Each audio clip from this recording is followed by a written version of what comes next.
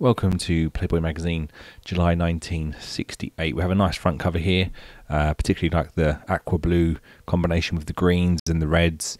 Stands out a lot. We have, of course, the swinging theme here of this lady, and we have the bunny shaped with the ears for our continual theme of Playboy. Obviously, it's always hidden on the front cover, as you may well know from the 50s to the late 2000s. I think the Playboy theme was always hidden in there somewhere. We've got the Smirnoff Blizzard. We have this camera here, which is the Mamiya, and it says no other camera has this switch, which allows you to switch between two separate exposure meter systems. Doesn't mean too much to me, but I'm sure it will to you if you are a photographer or something along those lines. Here's our contents for this month. The ones that stands out are Stand Dryer with the fully automated love life of Henry Keenridge. Got Gene Shepherd with some humour. Got Thomas Mario, of course, back with some food. US Senator J. William Fulbright with a new order of priorities.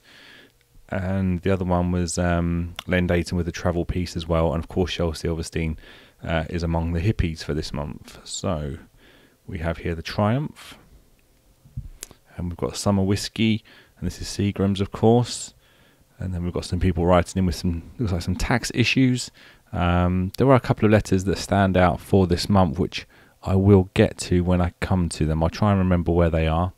Astran, Boots. And then we have Johnny Walker Red, the Pub Cologne. What else do we have? So this is something a little bit different for this month. We've got Dark of the Sun. So this is a film, first Save the Diamonds, then Save the People. And I think this is about a band of military people going through the jungle trying to escape with, I think it's $20 million worth of diamonds here. I've looked at the reviews for it, and it actually has very good reviews.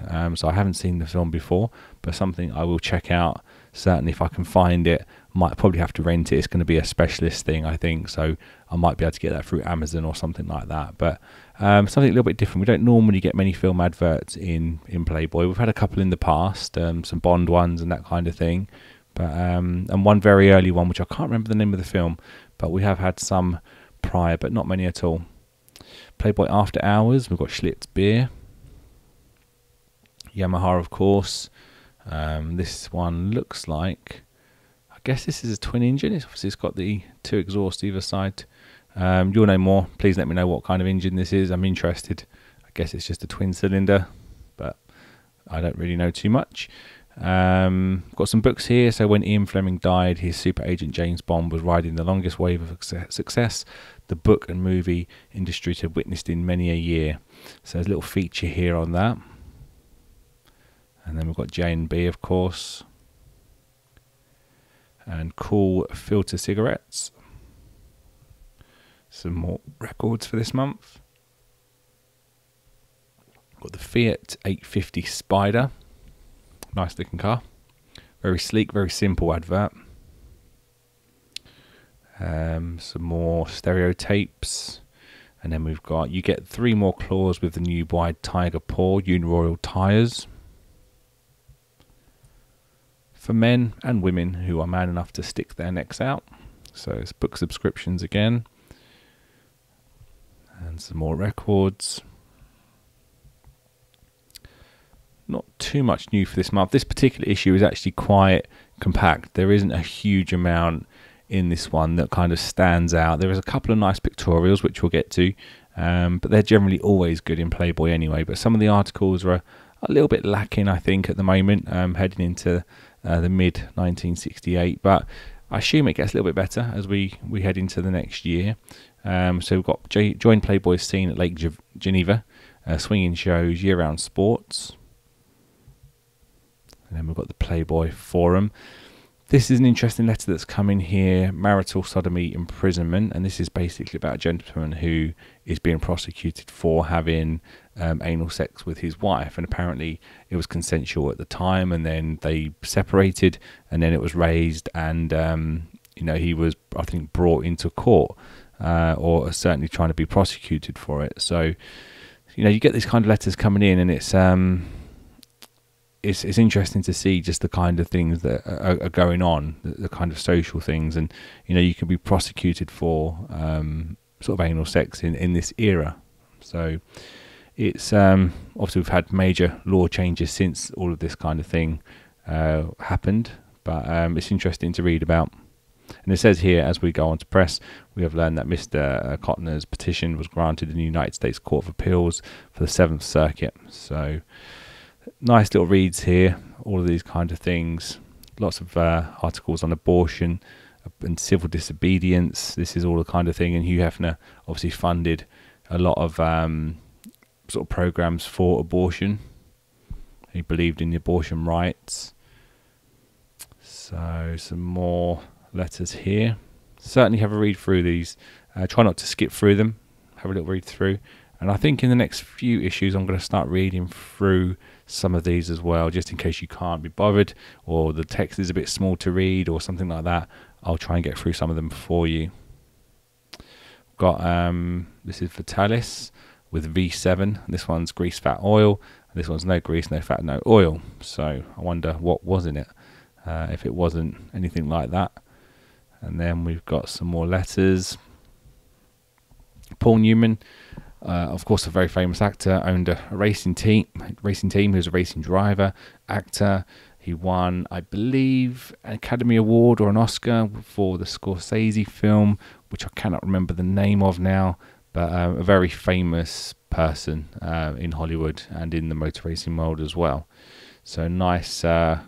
A nice feature. It's definitely a nice interview, actually. It's a good one to read through because he's also an actor, sex star, as you can see here, fledgling director, anti-war activist.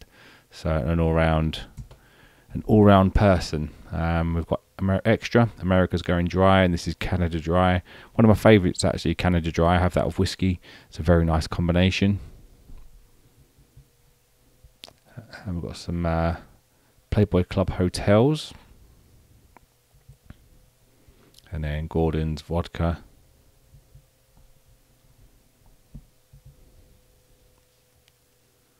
Not too much else here at the moment. We've got Triumph GT6. And then we have Caesar's Palace in Las Vegas.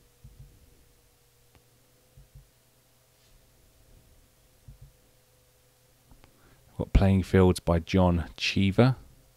When a guy has to give up football, he may turn to poetry, or to widows who live alone and dye their hair red. So not a great fictional piece, to be honest, for this month. We'll just keep going through. So here we have the model, and her name is Kesia, I believe, Kesia Newman. And as you can see here, she's already got a comprehensive backlog of modelling pieces. And you'll remember this one here, this advert that we had with the tiger print. And this goes back quite a way, actually. I think to the late 50s, maybe early 60s, that she featured in this one. But yeah, of course, an attractive lady, and this is a nice nude pictorial with her as well. We've got No Biz Like Quiz Biz, so a little thing here. These feature regularly in Playboy, little quizzes for the magazines. And here we have by Stan Dreyer. I think he was a kind of futurist and science fiction writer, as you can tell by the image here. He's he's a field of expertise. The Fully Automated Love Life of Henry Keenridge. And then we've got Buck Brown, one of his cartoons. Time for Sport, and this is of course all about watches. I don't know too much about them myself, but feel free to give this a little pause if you want to have a read through.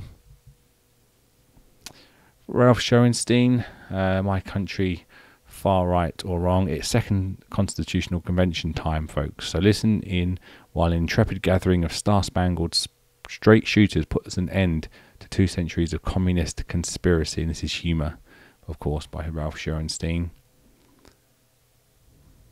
Got Seagull here. And A Pretty Girl, this is our Playmate of the month. So Melodye Prentiss.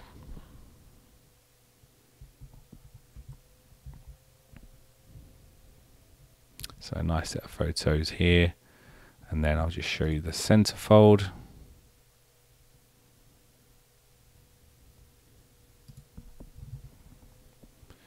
Playboy's Party Jokes. More cartoons. And we've got Ollie Hop Noodle's Haven of Bliss. This is Humour by Gene Shepherd. and star billing for a bit player. And this is Food by Thomas Mario, given the leading role in a gustatory extravaganza.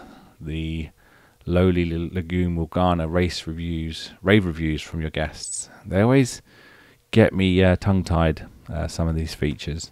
And here we have For a New Order of Priorities at Home and Abroad by US Senator J. William Fulbright, the chairman of the Senate Foreign Relations Committee and a powerful, persistent critic of the administration's foreign policy, presses for swift, dramatic changes in our commitments before it's too late. So obviously we're coming out of the war era, and people were looking to change the country, our attitudes to war and many other things that have come to light. So big changes in the 60s. And then we have Bright on White, Robert L. Greene. So, of course, all about the white in the 60s and the 70s as well. I think that carried on. Must the tedium be the message? Article by Newton Minnow. The former head of the Federal Communications Commission proposes a viable middle ground between commercial TV's mindless pap and educational TV's academic stuffiness. So, some sort of general politics as we see the expansion of TV and its broadcasting. Silverstein among the hippies. So, if you know Shel Silverstein, you'll know he travels around the world, documents it via drawings and writing, and he always does these little sketches. Here we have this one with legalized pot. He doesn't seem to take any particularly political views as such. He seems to caricature people and sort of settings wherever he goes. So it's a nice feature. And then we have Damon Knight, and this is Masks. He was as close to immortality as science could bring him, yet anything that held the precious spark of life repelled him. And we have this very odd and kind of gruesome, almost hellish looking red background with this weird composition here. So it's an odd looking story, not pleasant to the eye. Not a great read either, if I'm honest. We've got It Happened in Monterey, and this is by Len Dayton. Travel, of course. And then we have Alberto Vargas here. And then we have The History of Sex in Cinema. Of course, this continues.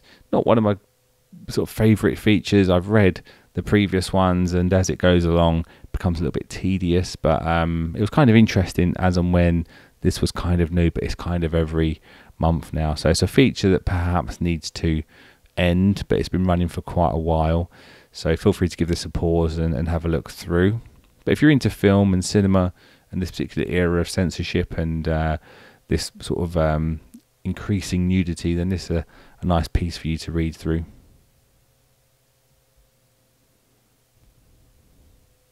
So quite a substantial pictorial.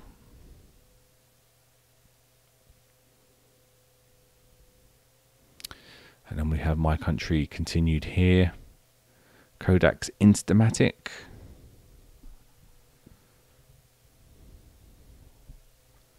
Yeah, so not one of the best issues. If you're a new viewer, please feel free to subscribe and like the video if you're enjoying it, or have a look through some more before you like to make sure you are actually liking for the right reasons. I hope you do enjoy the series, and please head back and have a look through some of the issues. We've got about 175 for you to go back through. All very similar format. I haven't changed it up too much, but that will be changing at some point. As the magazines certainly get larger, I'm going to have to scale the length of the videos. They're going to be a bit longer, and I'm going to have to go more in depth on some of the features as well, because there's going to be a lot more that people know about, a lot more people who are still alive. Many of the people in these magazines have passed away. There's very few that are still alive today. But as we get a bit closer to the bigger issues, I will try and pick out some more features and go through those.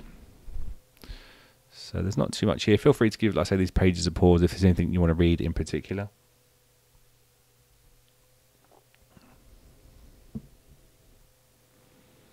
And then we've got Ericsson here. Just as we head to the finish, you'll probably agree it's not one of the greatest issues, but couple of nice features that stand out. Certainly the pictorials with Kesia, and the Playmate of the Month was also nice as well.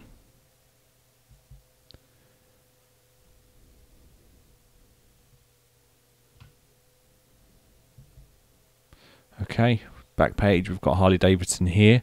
We'll have a quick look at what we've got for next month. We've got William Sloane Coffin, Gale's controversial anti-war chaplain, speaks out on the draft, civil disobedience and Negro militancy in an exclusive Playboy interview. We've got Wet and Wild, a steamy on-the-set pictorial of movie sex queen Carol Baker.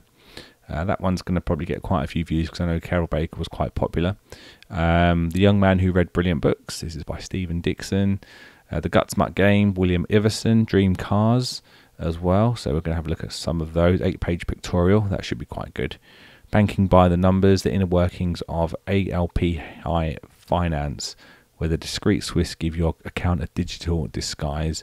Joseph Wexberg, new contributor here. Haven't seen him before. The Antine Bay Magenta, Ken W. Purdy. Len Dayton is exploring a new city.